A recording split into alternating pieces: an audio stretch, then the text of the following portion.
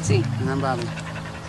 And we came to farming. I'm the third generation on the farm. My father owned it before I did, and of course his father owned it before him.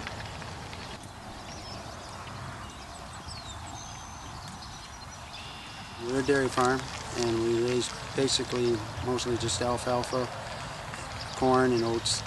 And once in a while we do stick in a few sunflowers just to Make people happy. Make people when happy. they're driving to work.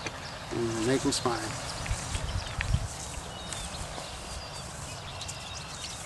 They're in no hurry. We met at the Cattaraugus County Fair showing cows. He was a year older than I, and not as good a showman as I was. Isn't that right? Whatever you say. We competed, but we ended up here. Whatever you say. Whatever you say. Well, okay. Who's got the trophy? For showing beef. Well.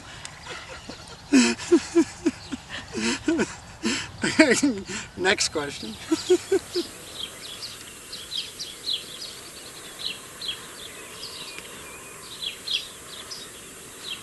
Well, every day around 5 o'clock we have to milk these guys, and they've been in the day pasture all day long pretty much, drinking and eating, and so now it's their turn to work. So we open the gate and they come up the lane into the barn where we hook them up. We have conventional stalls, and actually they're new stalls, comfort stalls they're called.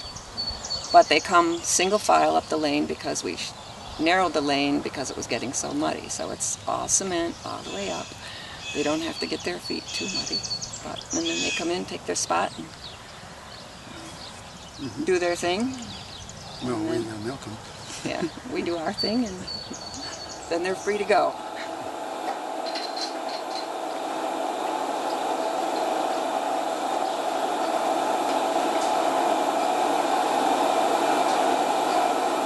Well, in general, it's no secret that dairy farming it keeps getting larger and larger. Farms keep getting bigger and bigger.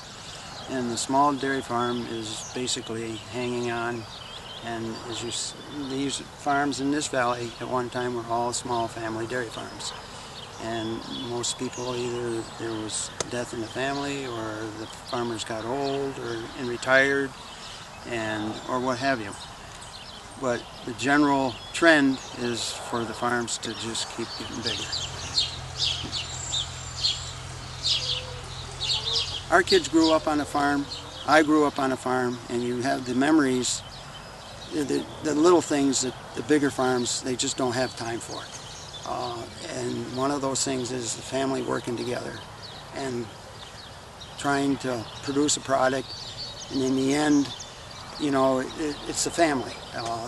You hear them talk about the family unit all the time, the family, you know, and this is what we're losing. It's nothing we can do. We were told back in 1975, 76 that this size farm could never survive. But we sort of proved them wrong. I don't really know how. Thinking back, I can't even begin to think of how we did it. But it's just by watching every penny and working hard, not getting a lot of sleep. But we proved them wrong because they told us that this size farm over 20 years ago was out of date.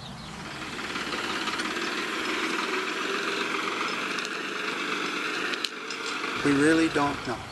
We really don't know where this farm will go, but time will, We do know that we want to keep it dairy. Yes. That's important to us. It's as important as anything, is to retire knowing that the cows will still be in this valley. Wouldn't you say? Yeah, because they're the only ones left in the valley. Yeah, all the farms around us have sold out. Are gone. Over a 20-year period. Are gone. Are gone. If the cows get out, they know who they belong to. They got to be ours. There ain't nobody else's.